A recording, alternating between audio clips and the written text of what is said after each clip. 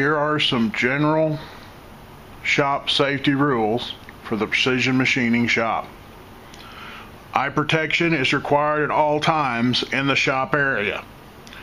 Remove loose clothing, watches, rings, and ties.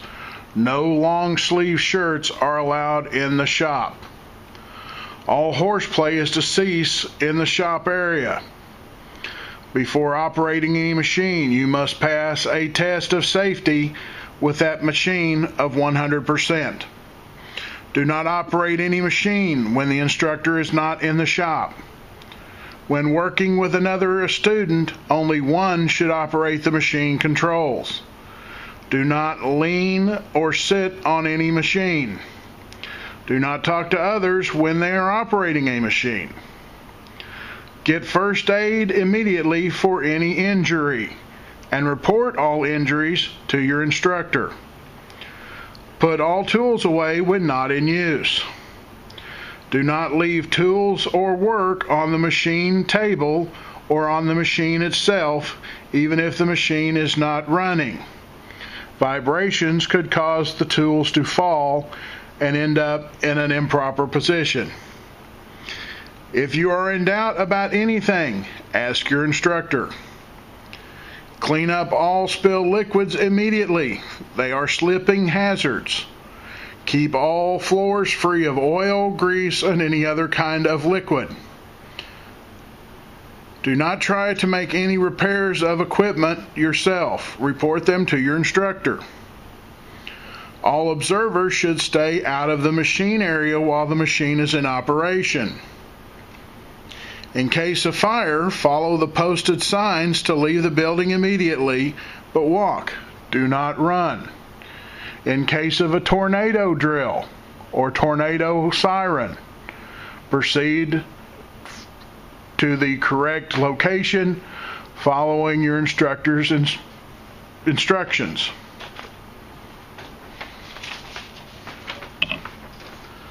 All oily rags should be put in the proper waste containers. If you need help, ask your instructor. When lifting heavy objects, lift with your legs. Keep your back as straight as possible. If you do not know how to lift something or need help, ask your instructor. Do not touch any moving objects or any part of the machine that is moving. This includes belts, pulleys, chucks, cutters, parts, wheels, anything that is rotating. Do not touch it. Get your instructor's permission before leaving a shop area. We need to know where you are at all times for safety reasons. Use special safety equipment when required. When in doubt, ask your instructor. Machines are only as safe as the person using them. Machines do not think and are tougher than you are. You must think if this job is to be accident-free. You have a brain. The machine does not. You have to think for you and the machine.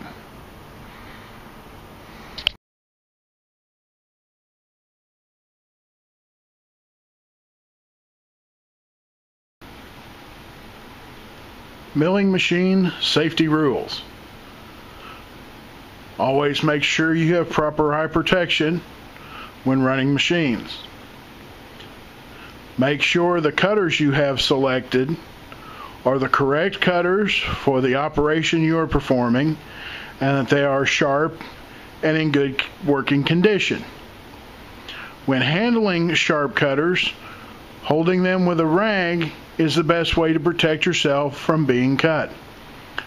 Prior to installing a cutter in the machine, make sure the inside of the spindle is clean and free of chips and burrs so that nothing will interfere with the tool in the machine itself. Never reach around the cutter to remove chips or perform any measurements to avoid striking the cutter with your hand or arm. Never measure, deburr, wipe off, or attempt to come in contact with the part with the cutter rotating.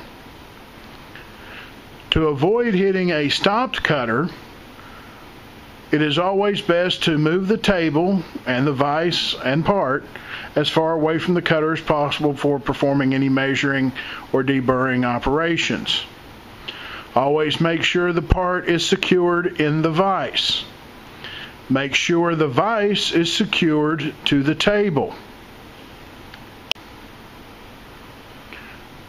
Make sure you have the correct speeds and feeds calculated for the cutter and the movement of the table.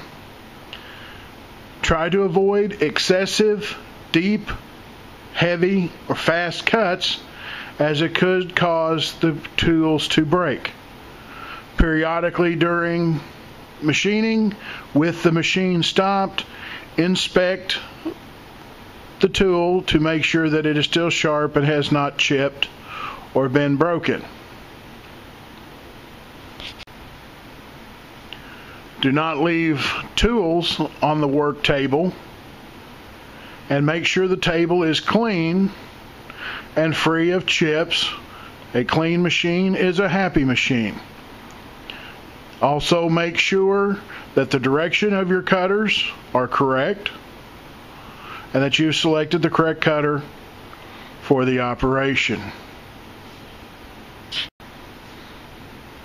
When seating a part or removing a tool from the spindle, the use of a hammer may be required.